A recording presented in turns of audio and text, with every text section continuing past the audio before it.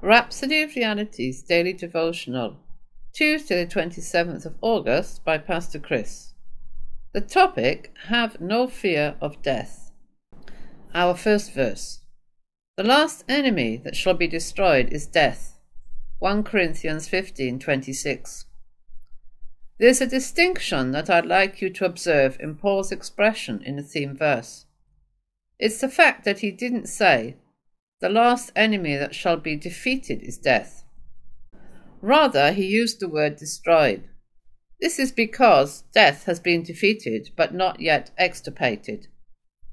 Since this is the case, why then are many still afraid of death?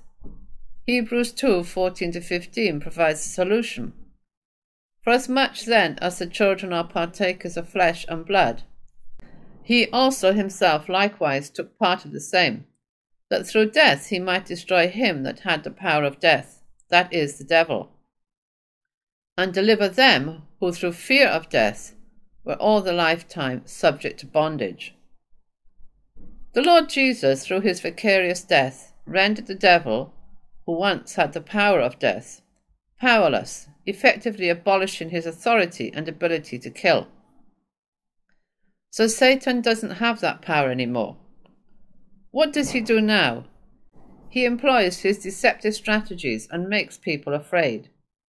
Fear is why many are subject to death. It puts people in bondage. It makes them tremble and refuse to do what they should do. But thanks be unto God, Jesus delivered humanity from death completely. You have to come to that place in your Christian life where you have no fear of death, where you lose your fears. Jesus has the keys of hell and of death. He has authority over death, so there's nothing to fear anymore. Read his reassuring words. I am he that liveth and was dead, and behold, I am alive for evermore. Amen, and have the keys of hell and of death. Revelation 1:18. In John 5:24 he said, Verily, verily, I say unto you, he that heareth my word and believeth on him that sent me hath everlasting life. I shall not come into condemnation, but is passed from death unto life. You've passed from death to life. You're in the arena of life. This isn't a promise. Physical death is the result of spiritual death. If there is no spiritual death in you, there ought to be no physical death in you. John reiterated the same words in his epistle when he said, We know that we have passed from death unto life. 1 John 3:14. Hallelujah. Always remember, the devil has nothing in you. No death, sickness, weakness, or feebleness.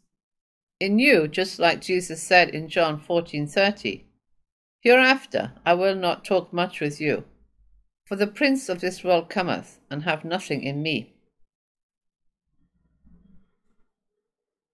Let's say this prayer confession together. Repeat after me. Blessed be God for the victory over death that we have in Christ.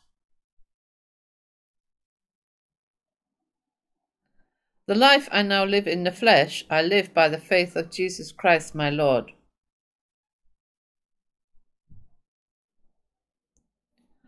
Who loved me and gave himself for me. I live fearlessly, knowing that I have passed from death to life.